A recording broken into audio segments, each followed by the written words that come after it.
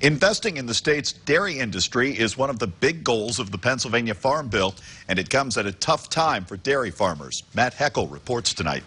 And that's what I want to In February, Governor Wolf introduced the Pennsylvania Farm Bill, a package of initiatives aimed at helping the state's agriculture industry, including the dairy industry. Without this industry in Pennsylvania, we will be losing many jobs. And many jobs already have been lost. Last year, Pennsylvania was second only to Wisconsin in dairy farmers closing up shop.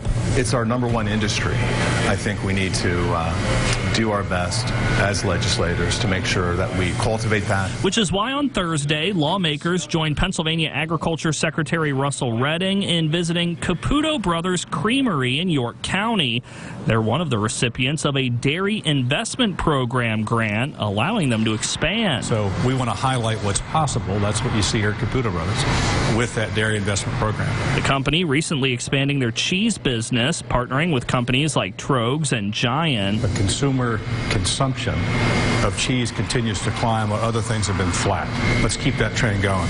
Invest in Caputo, invest in dairy, invest in cheese. The dairy investment program awarded $5 million to 29 projects across the state this year, aimed at helping dairy producers diversify and expand their businesses.